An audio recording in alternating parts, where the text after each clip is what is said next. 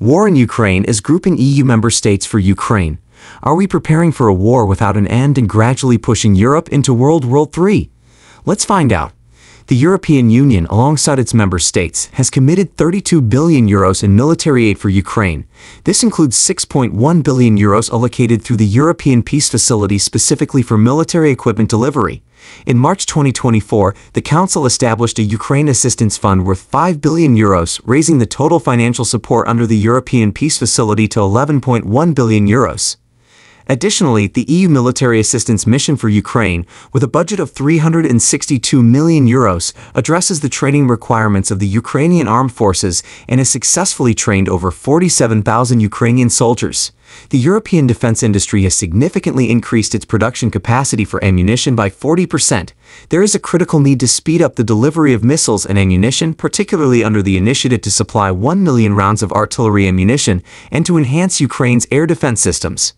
But before we continue, if you're enjoying this briefing, please kindly support this channel by liking and clicking on the subscribe button below to subscribe to this channel and to help YouTube learn of your preferences and enable you receive new video updates every time they are uploaded on this channel. Thank you. Let's get going. To further boost production capacities, the EU has adopted the Act in Support of Ammunition Production, ASAP, which will bolster the defense industry's ability to produce more ammunition and missiles rapidly.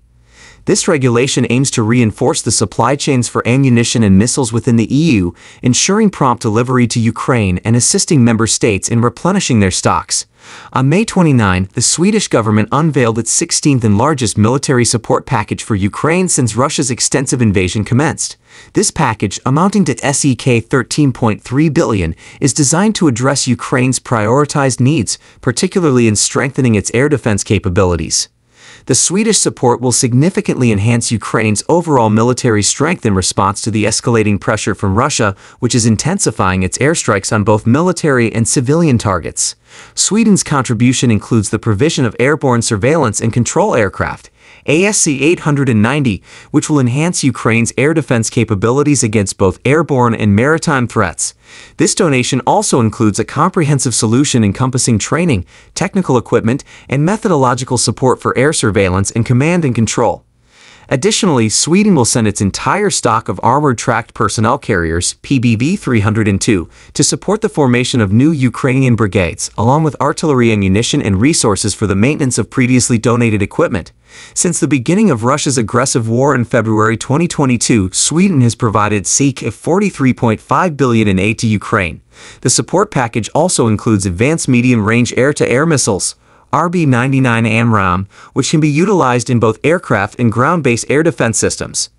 These missiles will be modified for ground-based use, and Sweden will procure new missiles to replace those donated. The inclusion of 155mm artillery shells aims to bolster Ukraine's capability to engage Russian units on the battlefield. To address the temporary reduction in Sweden's defense capability resulting from this donation, Sweden plans to procure additional S-106 Globally aircraft and expedite orders for 2 new Globally aircraft. Furthermore, replacement grenades and armored vehicles will be acquired to offset the donated PBV-302s. In addition to military hardware, the support package includes financial aid, satellite communications equipment, maintenance support, tank vehicles, and research initiatives. The Swedish Defense Research Agency will assist Ukraine in establishing its own defense research institute. Ukraine's command and control capabilities will also be enhanced through the donation of satellite communication terminals with subscriptions. That's where we wrap things up for the time being. Thanks for watching. See you in the next video.